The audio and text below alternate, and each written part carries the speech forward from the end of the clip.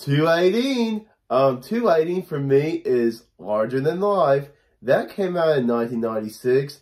It stars Bill Murray and Matthew McConaughey.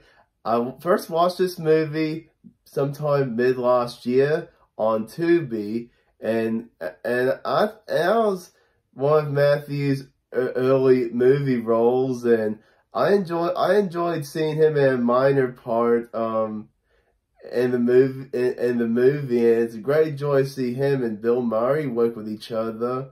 And also had Pat Hingle in the movie. He was a character actor in some Clint Eastwood films, and he was Dr. John Chapman on Gunsmoke for 6 episodes, while the person who played Doc Adams on Gunsmoke had a heart attack in 1971. So anyway, what a good movie it was. What's yours, AJ? 218 for me is going to be Blindspotting from 2017. And it is set in San Francisco. It's a great movie. And most people have probably never heard of Blindspotting, but it's a great film set in San Francisco. Talks about the... Oh, I thought you were... No. It's like you were making silly faces. No, I'm just... Yeah, like you were in that one video. No. But as I was saying, Blindspotting, great film. And it just talks about some of the racial tension.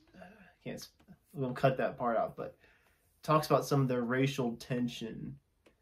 But it doesn't go on the path that you would think. It doesn't completely hammer it. It does it in a great way. And that's why it's on my top 250 list of all time. And the great performances overall. It made me feel more sympathetic towards certain characters that at the beginning I felt no sympathy for at all, or very little at that. Thank you for enjoying the video, everyone, and happy wiggling. See you guys.